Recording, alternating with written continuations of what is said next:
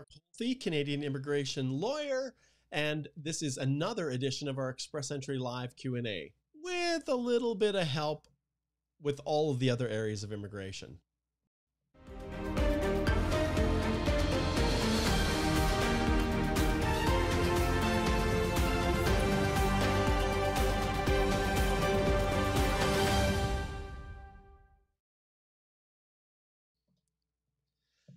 All right.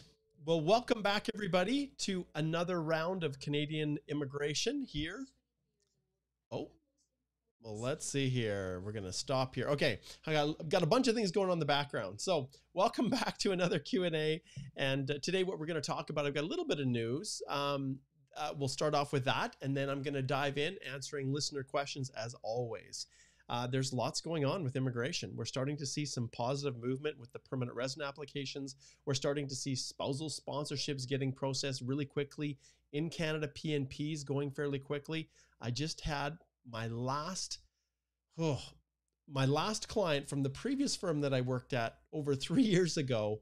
Finally, we got a passport request. So it's absolutely crazy to think it has been over almost 5 years since we submitted that Saskatchewan Immigrant Nominee Program paper-based application. They just got the passport request, and lots can change in that short period of time, can't it? So I'll turn up my audio here so you guys can hear me a little bit better. So yes, it's welcome everybody. Make sure that you post in the comments below where you're tuning in from. This is our weekly little endeavor that we do every Wednesday morning at 10 a.m. Mountain Time. So please give me a shout out. Let's see who we've got here. We've got Lima, who's over in Quebec. Good to see you. We've got Ibrian, who's down in Chicago. Thanks for tuning in. Those of you who have questions, we'll definitely get to those questions. And there's a lot. Yeah, there's a lot that we're going to cover in these live Q&As. And I don't know, there's not too many people, I think, out there, at least immigration lawyers, that take the time to do this. But it's our way of giving back. And we are posting here on YouTube. Some are watching on Twitter, which I now realize. We have Facebook. Yogesh, good to see you over on the Canadian Immigration Institute Facebook page. Good to have you. Raya is over in India. Superman from Ontario. Good to have you here connecting in. Fayaz is in Brampton. Hello, Fayaz. Taj over in Nigeria. Welcome. We got our Africa representation. Amanveer, good to see you, Amanveer. Let us know where you're tuning in from. And Monsoon says from Churchill. No, I think is that Manitoba, Monsoon? We'll see. Simran is over in Vancouver, and Cher says, talk about the express entry draw. Yes, I absolutely will. There's no doubt about that. We will absolutely talk about the express entry draws and what's happening. It's interesting as Alicia and I last week talked a lot about the fact that express entry, the government has been inviting a lot of people, right, in the rounds of invitations. And just last week, they did 2 back-to-back draws. So, realistically, I remember last week I said, no, I don't think they're going to do it. And they did. And I don't know who it was of you guys that said, I've got a feeling that they're going to do something. Well, you own up to it, and I'll give you a round of applause because you apparently were in sync with this fine minister here, Minister Fraser. So if it was you who had guessed that there was going to be a draw, I'll give you a shout out because that was awesome. And really, it seems like they're back on track to some extent. They've sorted out all the problems with the new tier rollover to the NOC 2021 and the 5-digit codes. It seems like they've kind of sorted that out, but it is an ongoing source of stress and pain, isn't it, for everybody? Okay, Monsoon says, yes, Manitoba. So Churchill, great to have you here. Ali, good morning to you. And Gatita, hey, good to see you. Ramit over in India watching it. What is it? Just about, it's after 10:30 p.m. I think there, isn't it, Ramit? So thanks so much for connecting in. Ravi says, will there be a draw today? I'm going to say no. Just like I said no last week. But I'm going to say no this week, and I'm going to say that probably they're going to get back into the schedule of doing it every other week. But who the heck knows? I don't know. I'm not in the mind of Minister Fraser. I'm definitely not. So anything can happen. Anything is possible. All right, let's give some more shout outs here. So we've got Cantona. great, over in Accra, Ghana. You know what? I've got two really, really good friends that are over in Ghana. They're serving a mission for our church. I think they're in Accra right now, and just really, really good friends. And they're a couple. Their kids have all left the house. They're all married, and they're retired. And they went over to Accra to serve a mission for our church. So Cantona, if you see the whites over there, please say hello. All right. Lima, good to see you. Hello. And good morning to you.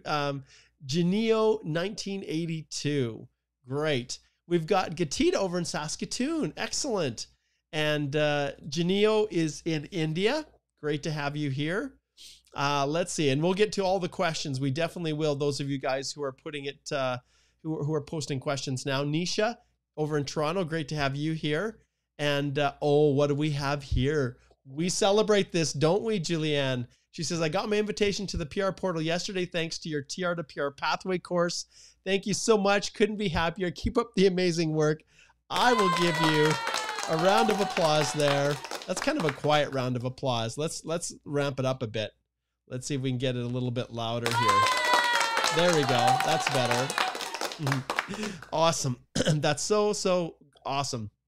And what Julianne is referring to, back in 2021, when they launched it, I launched my TR to PR pathway course. And I'll probably have to log in here to my account to get it, because it's obviously no longer available because the program closed. But it was this one here, the TR to PR pathway course.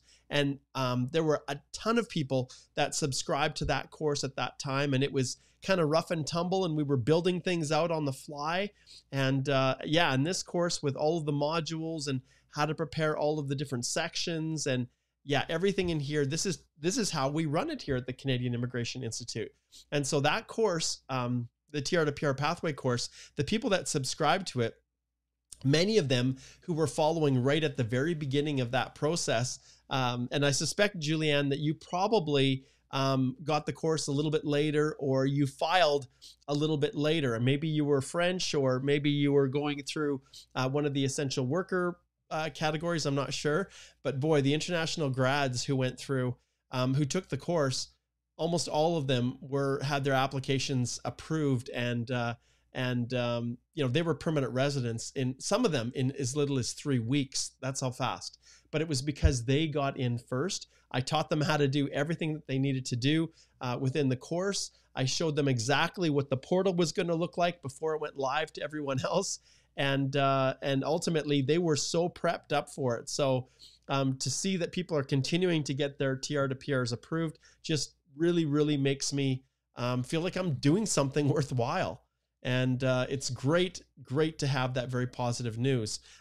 Just so you guys know, as you're entering your own journeys, we have a bunch of really, really neat things that are coming down the pipe. And so if you scroll, and you can just click on the links in the description below to take to the courses, but we have our study permit course that is up and running. And I did my first masterclass at the end of December. But I have got a really, really neat collaboration that I'm doing with another young YouTuber who I'll just flip over here to her. Let's see if I can find her page. Yes, right here, Rachel, and with canxvisa.com. And I'm going to be joining her on Friday evening to talk about study permits and some of the top reasons that these study permits get rejected. So it's going to be over on her channel, and I'm going to do a little bit of a collaboration, which traditionally I haven't. So head on over to Rachel's channel and subscribe to her channel, and then join us. I think it's at 9 p.m. Mountain Time on Friday, and there'll be more information that I will share. So she's been providing a lot of good information and help to people who are looking to study in Canada. And so I'm going to be joining her in a live to talk about some of the real challenging aspects of study permits and the problem areas that people experience when they're trying to submit their study permits.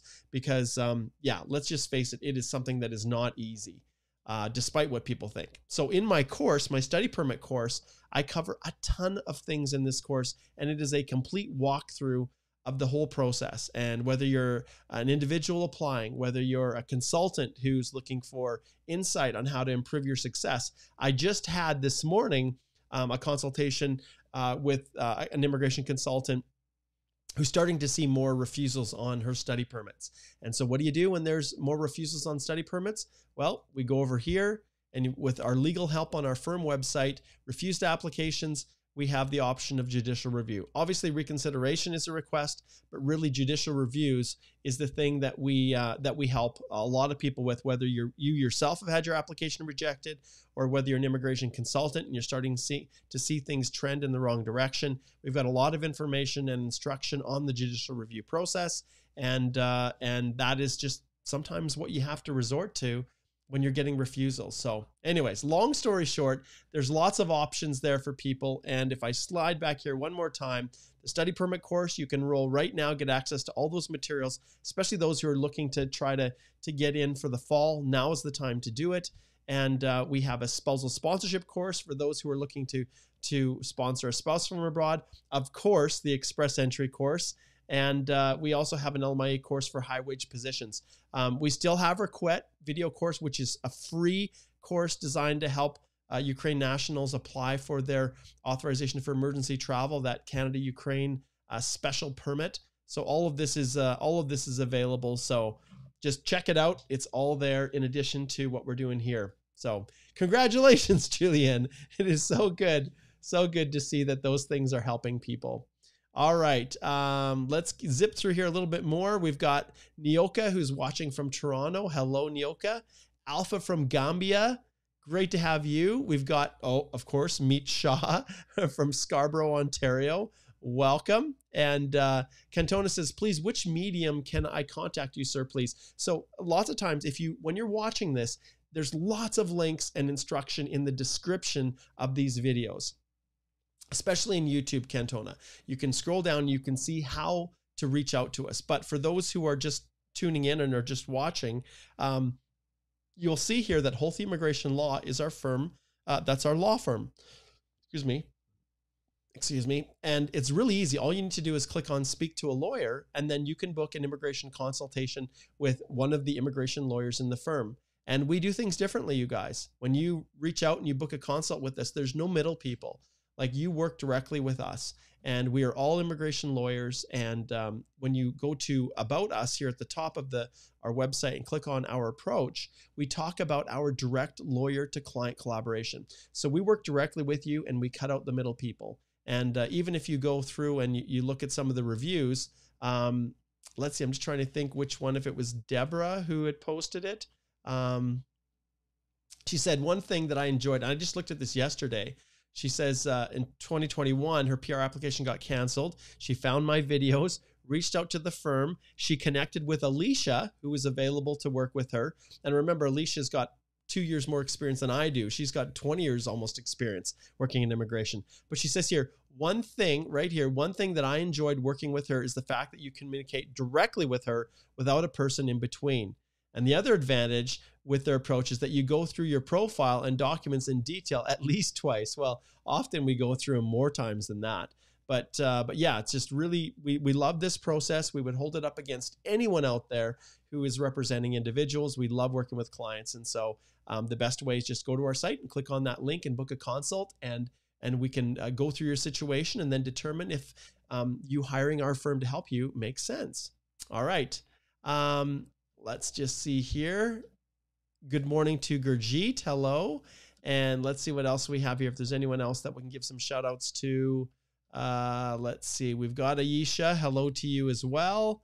And okay. All right. So let's go to this top here. And I'm going to identify when you post your questions. What I'd like you to do is make sure that you are putting a Q in front of your question. So that way I'll know that it's a question and not just you answering or responding to someone else's inquiries. Sometimes we have people who are sharing insights back and forth. And so, yeah, so absolutely welcome you to post your questions now, and we will work through and see if I can tackle. Now, one thing I do want to let you know as we're doing this process is that I don't select every question that's asked. And if your question is very specific, in fact, it is just related to your own circumstances, you know, like, I need to travel outside Canada. Should I travel, Mark? You know, this is my situation. Those types of questions, you will hear me ring my little triangle.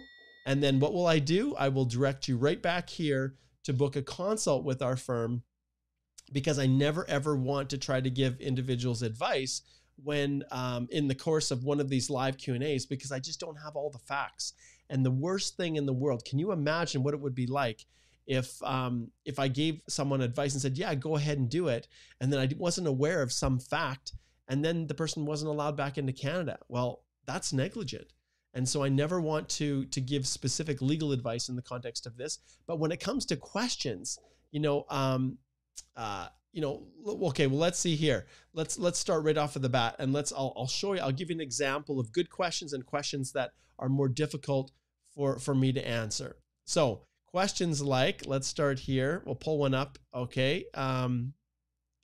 This is a great question from Ibrahim. So Ibrahim says, when applying for proof of funds, is it necessary to provide proof for both the applicant and their spouse, or just the primary applicant?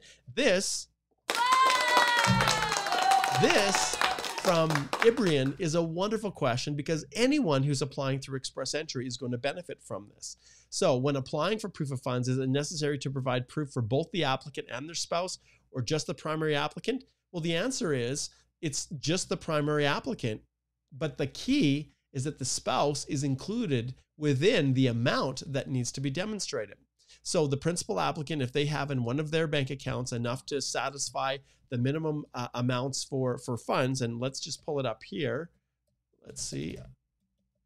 I'm going to pull up the actual page and share it with you guys. So if we slide over here and we look down, you'll see when it comes to providing proof of funds, yes, if you're required, remember, if you're CEC or you have a job offer, a valid job offer, then you don't need to provide settlement funds. But for people applying through the federal skilled worker program without a job offer, yes. And so if you scroll down here, yes, the principal applicant is the one that needs to provide evidence of the funds. So in an account that they have, it could be a joint account with the spouse, but that bank account that meets the requirements of what IRCC is looking for, as long as the funds are enough to cover however many family members are in that family unit that's being included within the application. And remember, when you're considering proof of funds, it includes anyone that's a dependent, spouse, dependent children, and whether they're accompanying you or not to Canada. So you can see, and then they give some good examples here as to what they like and what they don't. Obviously, within my express entry course, you'll see here that I have a ton of information covering all aspects of the process. And if you scroll down to the very bottom, I actually have a breakdown of every single lesson, all of the instructions, the guides, the individual videos, and mastering documents. I have an entire section that's all based on proof of funds right here, with sample documents, sample gift deeds, reference letters from banks, all those kinds of things that are all available in the course. And all you have to do is click on the link below and you can subscribe to it right now. All right. Okay, good question. So that is a winner. All right. That's a question that we like to see because it benefits everybody that is out there. All right. Okay, let's see who else we have here. We've got a lot of good questions. Let's see if we got one that,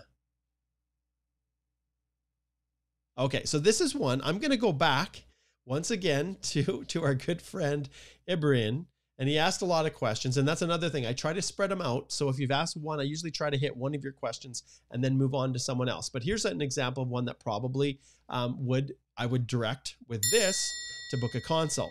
So Ibrahim says, if I and my partner have overstayed our US visa for 10 years, what are the chances of being approved for a work permit with a job offer? Would it be better to apply for express entry instead? So this type of a thing goes right to the heart of Ibrahim's situation. I don't know the circumstances around overstaying. I don't know the type of work. I don't know what kind of a job offer is it. Is it LMIA based? I don't even know what Ibrahim's citizenship is. And so all of these questions are all ones that we canvass in the course of our application. Now, often what I'll try to do is to genericize it a little bit. So if someone has overstayed a visa in the US, generally speaking, and they've shown that they have not complied with the temporary conditions of their stay, and then they apply for a work permit to Canada, that can be something that IRCC looks at when they're determining whether or not to grant temporary stay in Canada. So if you've shown a willingness to overstay and remain without status in one country, IRCC the Immigration Department for Canada, Immigration, Refugees, and Citizenship Canada, can indeed look at that as evidence as to why they should not grant temporary stay in Canada. So in the situation of individuals generically, Ibrahim, that are in this type of a situation, it's not impossible to apply for a Canadian work permit and get it approved. But the chances are very, very low when you've been out of status in the US for that long. You have to disclose. You can't hide it or misrepresent by omission by failing to disclose it. And when it's on the record, absolutely, it can cause a problem. So would it be better to apply for express entry instead? It may be better to do that if you are eligible to go through express entry. And I've worked with clients in the past who have overstayed, who have worked without authorization in the US, and they are permanent residents in Canada now.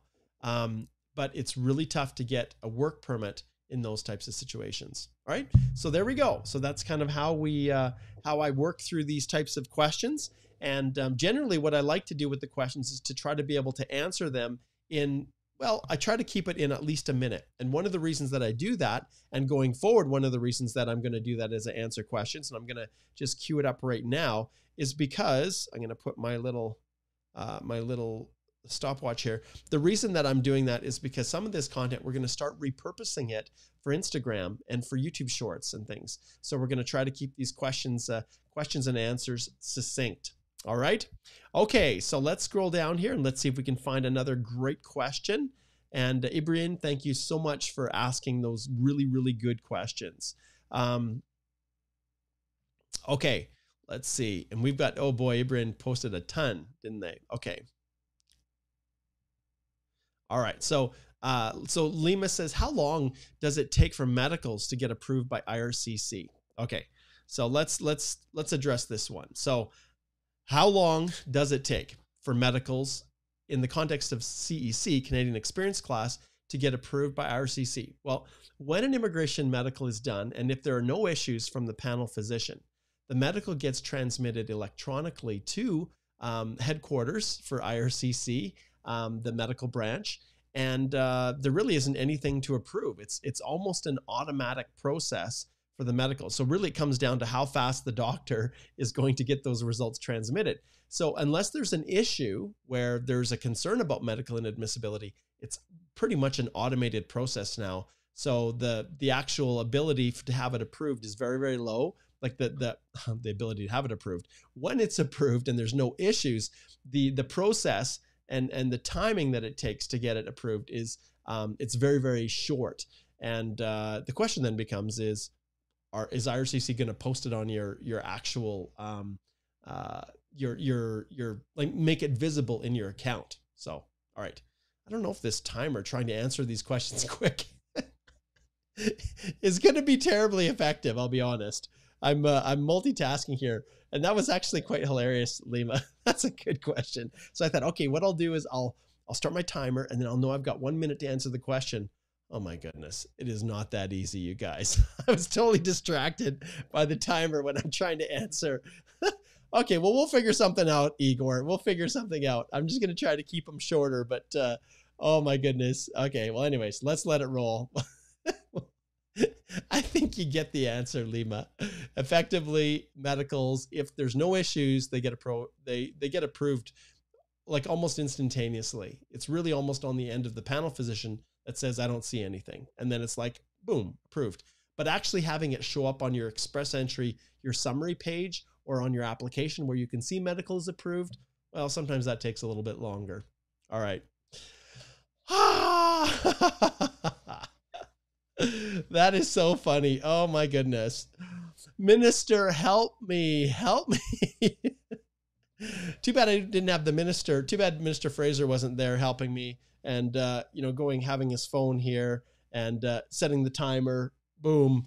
Okay, I've got 1 minute to answer this, Minister. Let me know as I'm getting close. But that's what I do. I'm a multitasker, you guys. I'm a multitasker.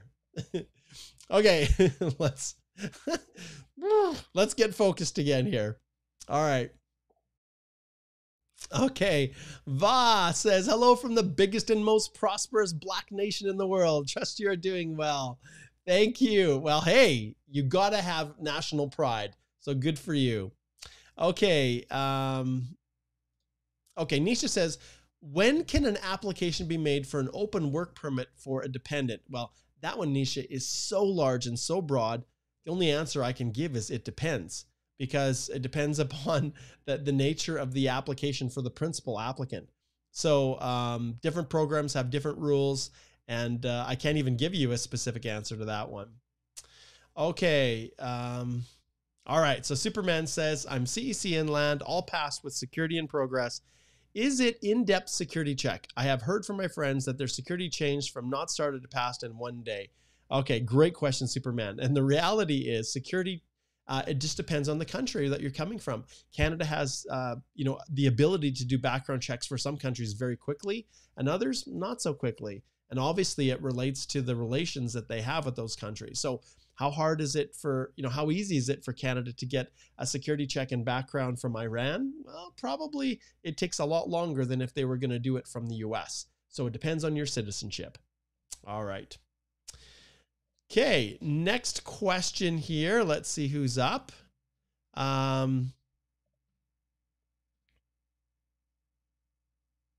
Okay, Mendu. This is probably one where I will ring my triangle. Mendu says, I'm applying for a work permit for my wife's open work visa and study visas for our 5 kids, total 7 applicants. However, the online form limits to 6 applicants, so I'm unable to add last child. This is one you really need to book a consult so that we can sort through it, because there are realistic limitations with it, but there's also abilities, and you're probably going through the TR portal, I'll bet, Mendu. I'll be honest, I don't like that thing. So I recommend you book a consult, slide over to our office right here and click on a link and book a consult, and we can chat. We can chat about the options for dealing with that when you have a larger family, because it's a reality, right? It's a reality. Okay, let's see what's next here.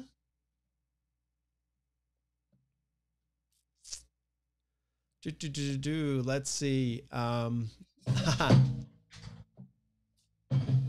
My friend here. Do you want down? Okay, come on. You coming down? Or what are you doing? Okay. I've got my faithful compadre here who's right next to me, and he is trying to knock over my drink. Fortunately, I had the top on. Okay, so all right, so let's jump back here. Okay, so here's the next question from Yasser.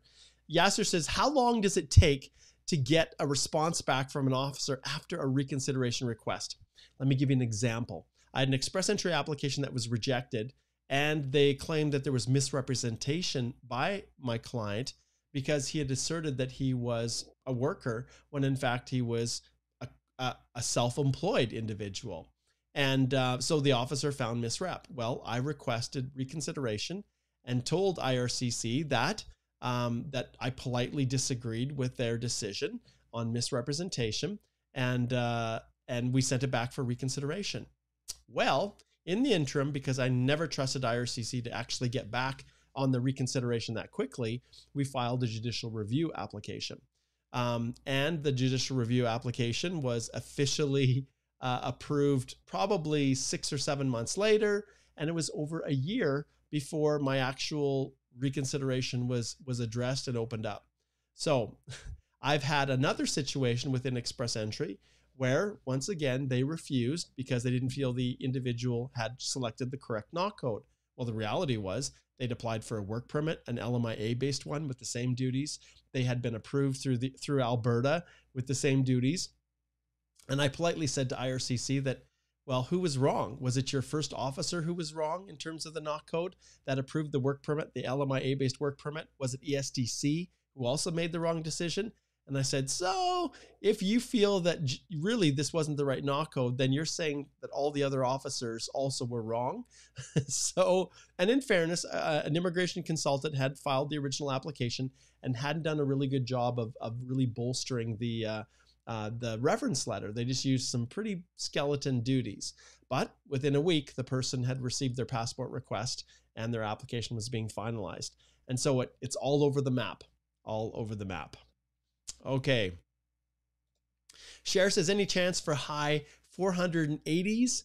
Well, maybe, right? If we look at the rounds of invitations, and let's take a look at those right now, is there a chance for high 480s? Well, if you look at the rounds of invitations, you can see the last one was 490, and they did 5,500 people were pulled out. And if we look at the previous rounds of invitations, we are on the cusp. So they're working their way down. The only reason this did a big jump is because it was almost a month between draws. And then they did 2 back-to-back draws that took it down to 490. I think there's a real chance that it could drop down to 488 or even 489 in the next round of invitations. So stay tuned, and I guess we will see if that indeed plays out. All right, next question. Let's see here. Okay, so this, Gurjeet, this is another example where I'm going to ring my little triangle and strongly encourage you to book a consult. So she says, I got my ITA January the 11th, but my CEC 1 year will be completed on February the 22nd. I have 60 days to submit my file. Should I accept the ITA and submit the file after February the 22nd, or should I decline it? So I will never, ever give anyone advice like to make that decision in the course of our live Q&As here. So Gurjeet, I highly recommend that you book a consult, because I want to look at your situation. I want to see what your score was. I want to see what your situation is, your work history, all those factors. I want to see the type of occupation you're in. I want to see, are you in an individual? Are you single? All those things. So I recommend that you book a consult so that we can sort that out, because the last thing in the world I'd want to do is to say, well, your scores are pretty high, so, you're probably going to get another draw. So just decline, wait, and then go through the pool again.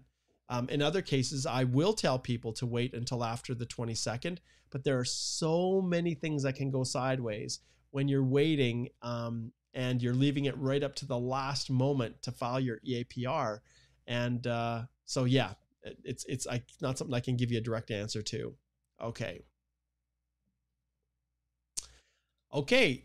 Jake has a great question here. Jake says, what does it mean to receive a pre-arrival letter after you apply for PR in Canada? Well, the pre-arrival letter is something that IRCC sends out to help people get ready for when they settle in Canada. It is full of a lot of information. It connects you, it gives you the ability to connect with the settlement organization that will help to give you advice and direction on how to successfully settle in Canada. That pre-arrival letter usually comes at the very end, or very nearing the end stages of your permanent resident processing. And it's a good sign, absolutely, when you get it. Now, it doesn't mean they can't find something else and reject at the last moment, even after a pre-arrival letter has been sent. But it's a letter that just is designed to give you information and instructions on how you're able to more successfully settle in Canada. All right. Okay, let's see. Next question. Okay, let's address Lito's question here. Hi, Mark. If we've been PR'd through nomination of a province, can we buy property in another province with only our family members moving there? Would this not lead to any retraction of PR? As always, the Charter of Rights and Freedoms allows for people to have freedom of mobility. It's a charter ground. And so individuals can move and live where they want in Canada. But when it comes to permanent residence, and in particular a nomination from a province, my advice to people is that they make sure that they're actually going to give it a good shot to be successful in that province, that they're going to take their skills and their abilities and really try to make that province better. That's why the whole PNP system exists, so that provinces can select candidates that they think will come economically establish in that province and make the place a better place to live for everyone else. And so whether or not you can own property in another province, well, there's no restrictions on that. I could own a home in British Columbia on Salt Spring Island if I want to. Not that I could ever afford that, but I could do that and still live here and not have an issue. So it's not a matter of ownership. It's a matter of where you are actually living and making and calling your home. Okay, next one here. This one is Ramit, and Ramit says, my wife received a positive LMIA, but the validity of pre-approved LMIA is the 26th of February, 2023. and we are in the pool with 516 CRS. If we got the ITA before expiration, the LMIA will hold good, or it can create any issues. Okay, so Ramit, this is also absolutely one of these consultations. I want to look at a lot more factors. You say that the validity of the pre-approved LMIA is February the 26th. Is that the date that it expires? So you've had it for a very long period of time. I need a whole lot more information, Ramit, before I could give a clear answer on that. I recommend that you book a consultation. Okay, Soria says, I'm in Canada. I am in Canada on implied status. I got my acknowledgement of receipt yesterday. I've also applied for the 18-month work permit extension, which is still in process. Should I also apply for a bridging open work permit? I don't think that's necessary at this stage.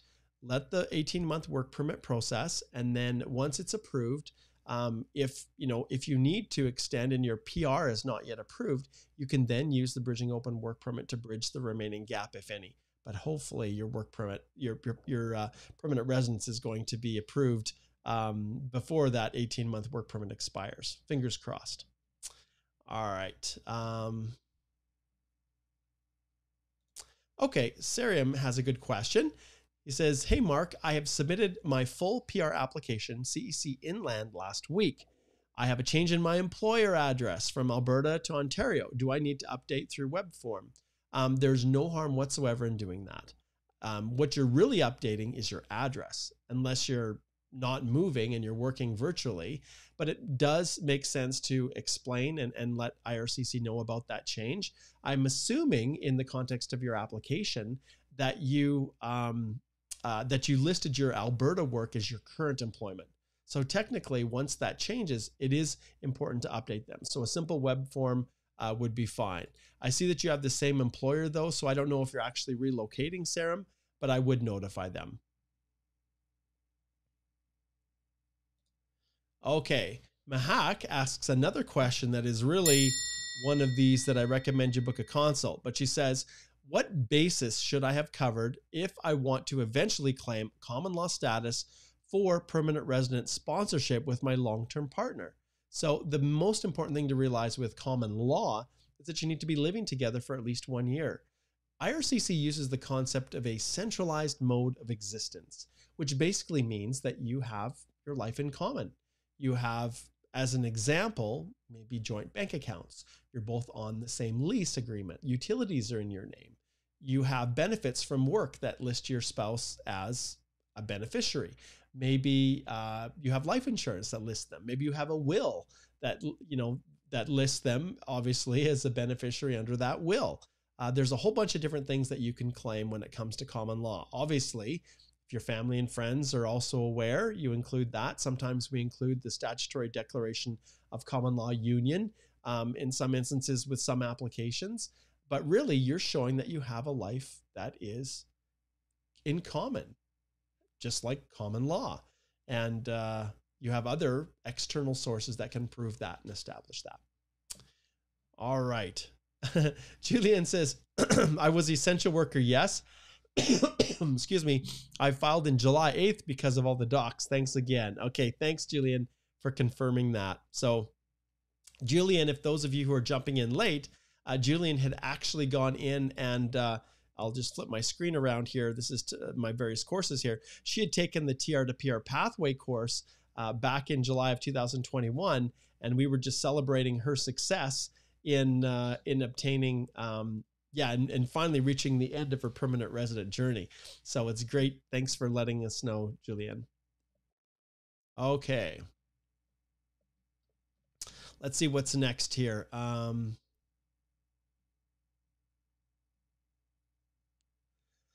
Okay, Tash, let's try to sort this one out. So he says, I watched one of your videos. You spoke about how even your statement of purpose doesn't guarantee approval. Nope, nothing does, Tash. Rather, the Chinook determines your fate. It's the way application is submitted. So there is, we know that with the TR portal compared to the GC key option, the IRCC secure account, if you look at the description, and I cover this in length, you guys, in my course. So in my study permit course, I talk about this at length. So this is the course right here, and you can log in, you can subscribe to it. It has a ton of different information. Actually, I'm going to show you guys. People sometimes don't appreciate what these courses really are. Well, I guess the question is, do I have it?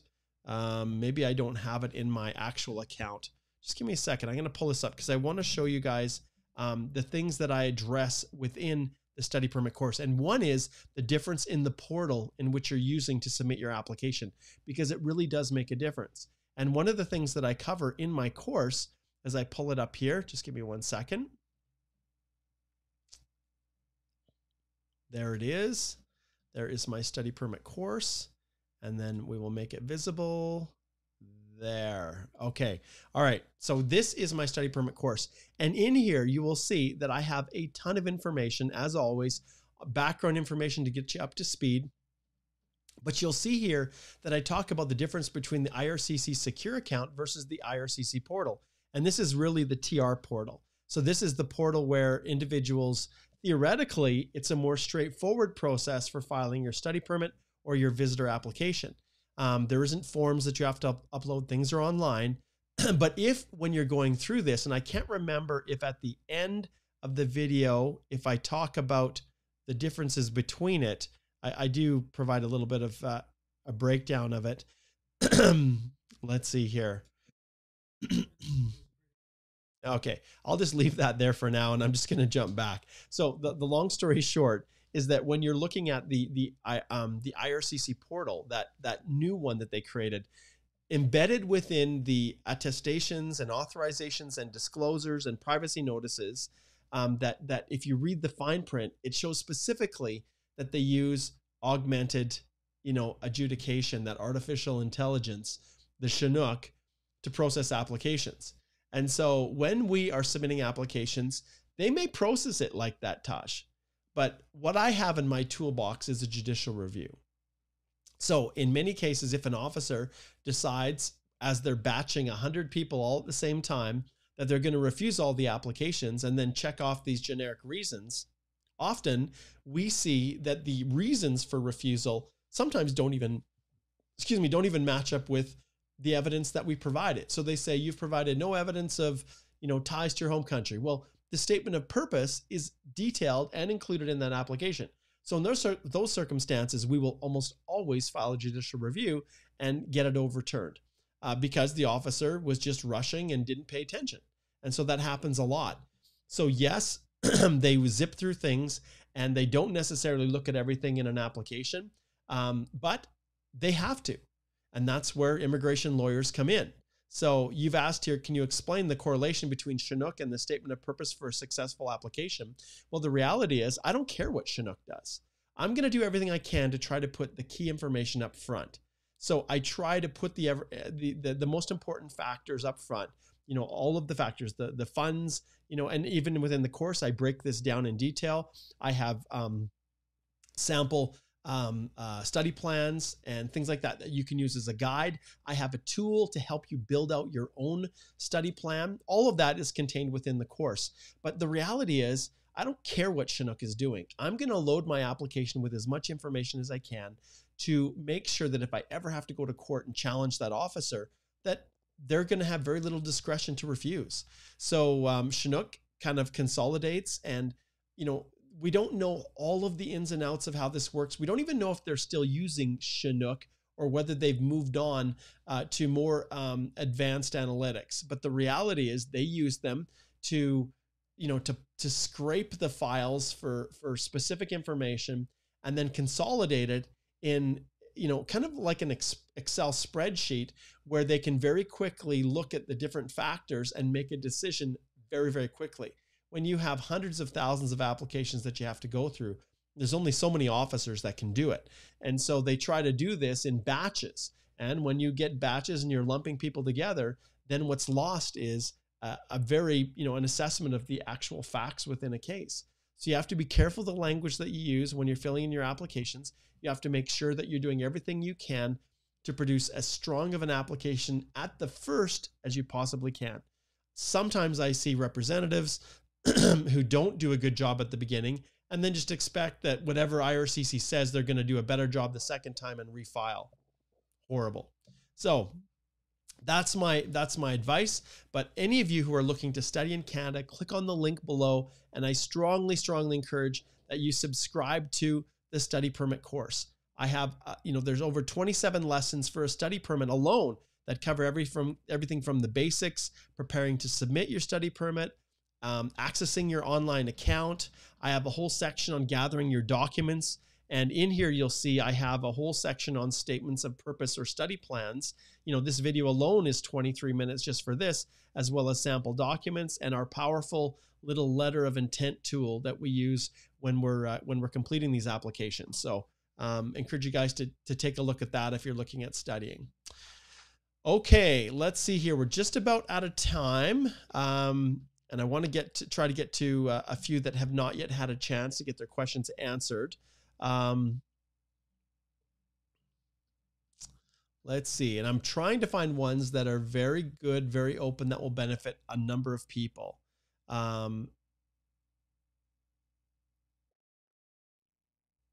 Okay, this is actually one, Monsoon, that I'm going to bring up and I'm going to talk about. And I'm just going to pull this up here. So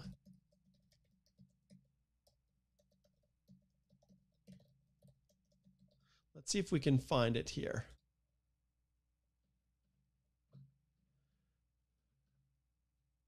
Okay, so here I'm going to slide this over. So here's the question. So Monsoon says, my sister is 16 now, has profound deafness and can't speak from birth. She can only communicate with ASL and she can say a few sentences in Indian language. How can she immigrate to Canada? IELTS, IMPR. So this may not apply to your sister, but I want to make people aware of this. Some people who have learning disabilities have the ability to have their language scores averaged for people with a physical or mental disability. So I'll give you an example. I had one of my good, he's like a brother to me now, in the early days of Express Entry. He had a learning disability and he struggled with language. So he's from Germany. And so what we did was we got evidence to provide of the learning disability, and they took his speaking, I believe, and they averaged it. And so you can see here, if you are unable to complete one or more sections of your language test because of a disability, you must use the Comprehensive Ranking Language School, Comprehensive Ranking System Language Calculator tool to find out your score for the abilities you are unable to complete. Input average scores based on those completed. And then, so you can see here, when you click on this, it then takes us here where it's pretty simple. So if you write the CELPIP, for instance, or let's take the IELTS here, and then you say, okay, what I have here is, for speaking, I have, I've got a 7, we'll say, okay? And then you click on here and you say not tested, not tested, not tested, because this parts are waived. And then when you calculate it, it basically averages what it should be. So in this case, if you had a 7 in speaking, it basically gives a CLB 9 for everything else. So remember that when you're doing this, though, there is a very, very specific process you have to go through, including providing evidence to support that that the person really does have a disability. So it could be anything from a learning assessment that shows the learning disability. We had an assessment done by a psychologist. We had a ton of other evidence. We obtained permission from the testing centers to have a modified test. And yeah, and that's basically what we did. So it is possible, something that I don't get a lot of opportunities to talk about. But great question, Monsoon. I'm going to give you one of these because many people don't realize that there are pathways. Now, the reality is your sister would still need to meet all of the other requirements if she was applying as a skilled worker, including, demonstrating skilled work experience. But as far as other processes through family class options, things like that, Monsoon, it really would require a consultation to assess what those other options are. But that was a good opportunity there. Okay, let's see here. What's next? We've got a lot of questions coming through here.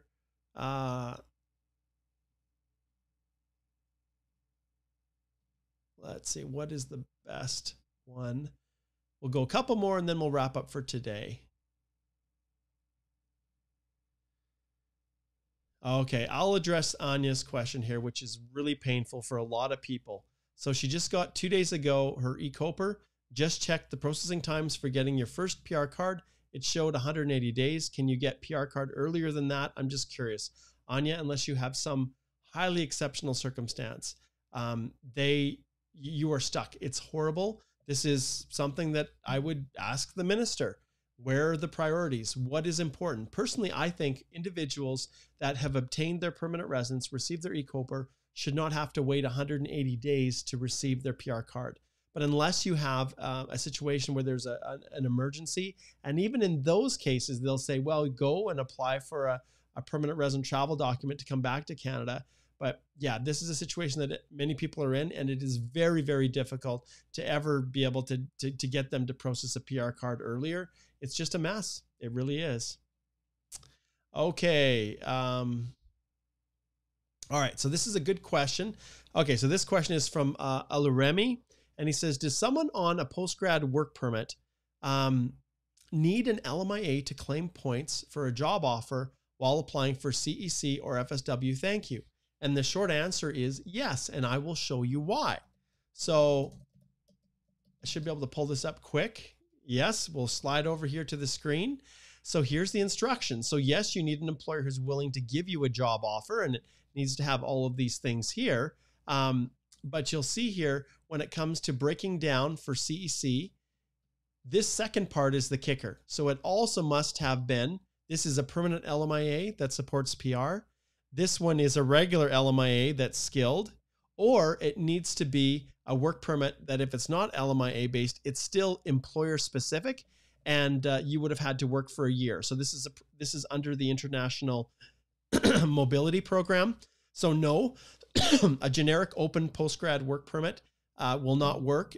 That you would need to shift to an LMIA. Great question. Thanks, Olu. All right, let's see who is next here. Tahir over on Facebook, good to have you. Thanks for connecting in. All right, let's see here if we can find another good one that works. Let's see. He says, it's all about your videos. Thank you, my friend. All right, let's see what we have here.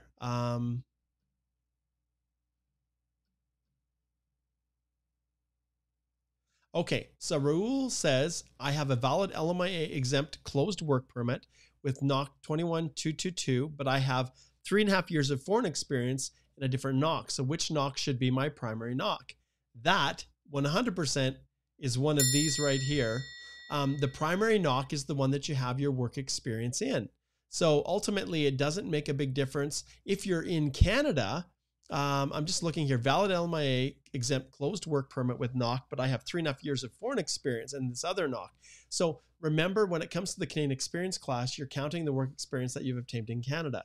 So you need at least 1 year in the previous 3 years as part of it, as well as the minimum language amount. If you're qualifying through the federal skilled worker program outside of Canada and you're applying through that, then you need to have that 1 year of continuous paid full-time work experience in at least a tier 3 or higher under the NOC 2021. And so which one you choose as your primary NOC, it doesn't matter, but it needs to, that primary NOC needs to be able to demonstrate that you qualify for the program. One other little piece of advice, remember that for Canadian experience class, you don't need to claim all of that 1 year of work experience in the same NOC, as long as it's tier 3 or higher. All right. Good question, Raul. Thank you. Okay. Okay, let's answer this one from Zaya. Is there an issue living in Ontario and working remotely under a Quebec work permit? It depends on what, are you talking about express entry? If the answer is express entry, well, no, you can, the key is that you're demonstrating an intention to economically establish, well, really, you're demonstrating an intention to reside outside the province of Quebec for the purposes of express entry. For the purposes of, say, Ontario, if you're going through that program, well, it'd be pretty hard to qualify through the ONIP, OINP if the employer was not based in Ontario. So I think ultimately it just comes down to which PR program you're going through. If it's express entry, then there's no hard and fast rule that says, you can't work remotely for a Quebec company, but live in Ontario. But the more evidence you can show that you intend to live outside, the better. All right. Let's see here if there's any more. If there's any others that we have missed. There's a lot of questions, and I know that we're zipping through this pretty quick. Yasser says, thanks so much for explaining my question. You're very, very welcome. Okay, Safwan, we'll end off with Safwan here. He says, how long I have CEC eligibility? So it's pretty simple. When you apply for the Canadian Experience class, you need to show that you've had 1 year of full-time paid experience in the previous 3 years.